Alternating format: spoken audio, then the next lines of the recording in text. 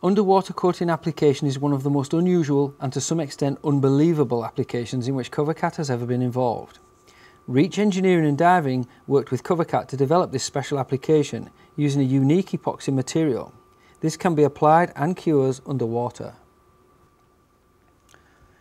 Growth, debris and corrosion on the substrate is cleaned using scrapers, water jets or abrasive underwater blast heads. This process is similar to any normal cleaning application.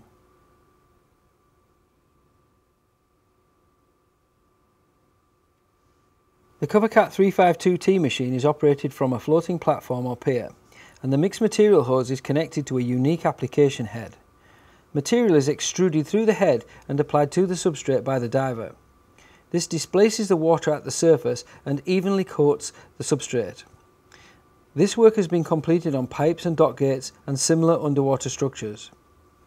Typically, cleaning and coating work is done up to 20 meters or 60 feet in depth and is limited only by dive time and light conditions.